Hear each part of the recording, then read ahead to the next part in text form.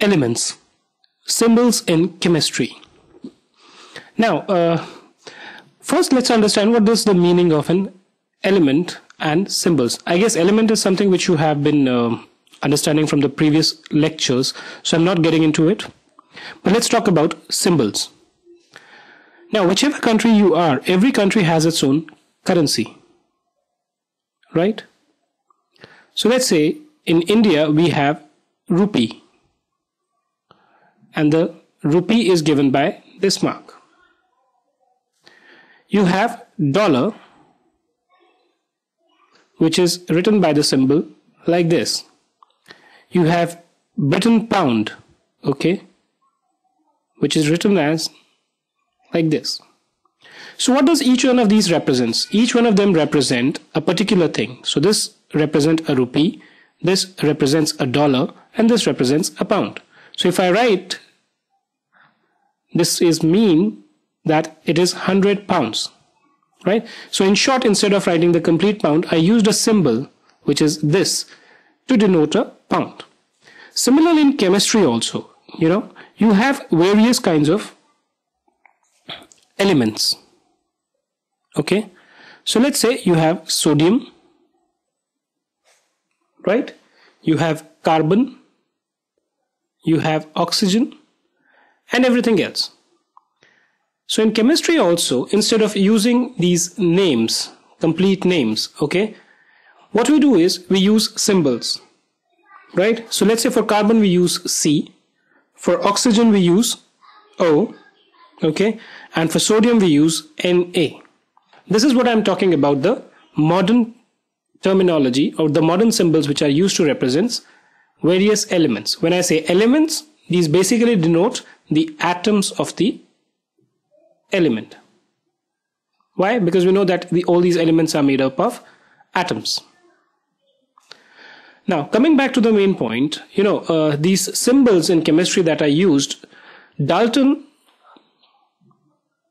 who was a scientist, used these symbols, okay, to denote various things.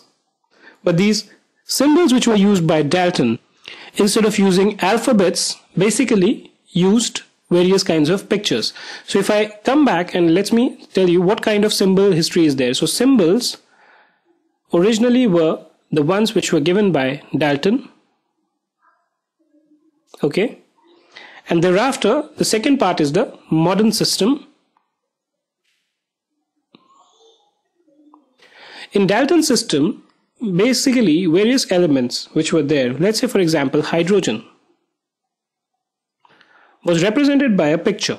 So this would be represented by a circle, and then this should be this small semicircle which is filled up inside that. If you talk about carbon, carbon used to be, okay, we're talking about blackboard, so I'm not using the black, but carbon used to be a symbol which is represented something like this, a circle which has been filled completely. If I talk about, let's say for example, phosphorus, this was something like this.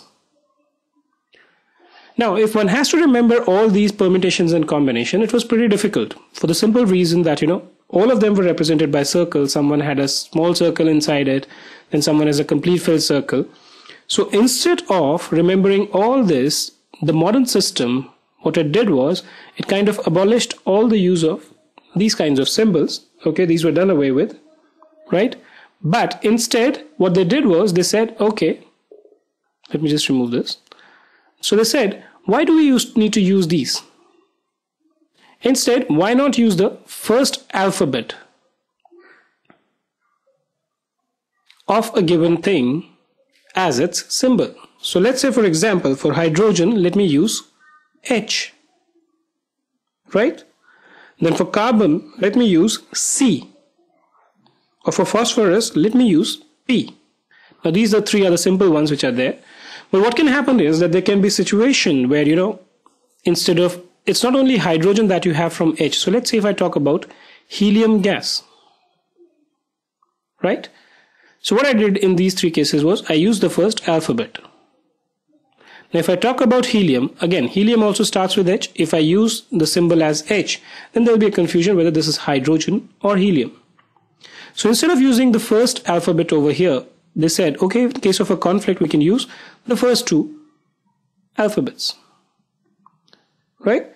So instead of representing helium by H, we write He. So what we do is either we use the name of the element itself, the first alphabet. In cases where there are more than one, in some cases these are represented by the first two alphabets, or it can also be that, some of these elements which are there have Latin names.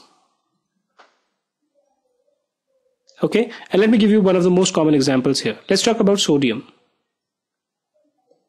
Right? In case of sodium, the first alphabet is what? It is S, second is O. Right? But the Latin name of sodium is natrium. Right? The symbol of sodium that is used is actually Na.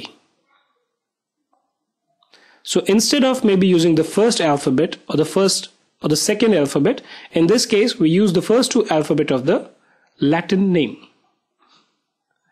So just to summarize, in the modern system, we either used the first alphabet, okay, or we use the combination of first two alphabet, or we also use either the first one or both of them for the Latin names of the element. So now basically, discovery of these elements is something which is an ongoing process. So in case there is any new discovery, okay, then the name of any new element, okay, which are newly discovered is decided by the International Union of Pure and Applied Chemistry. In short, it is also known as IUPAC or IUPAC. Right? So that was more around the symbols and their history. So, if you just summarize it in two parts, originally it was Dalton who proposed various pictures in the form of circles, some smaller circles, filled in circles, cross circles, and all those things for various elements. But because it was a little difficult to kind of remember them, because let's say for example if you're writing water, which is H2O, imagine you have to write this, okay, and then represented by two molecules and then oxygen again. So instead of doing all this, they said let's use the first alphabet. Maybe if there is two things, we use the first two alphabets depending on when the discovery is happening, and in some case maybe the first two alphabets of the Latin name. I hope you would have understood with this video. Thank you for being with us today. We look forward to having you in many more such videos.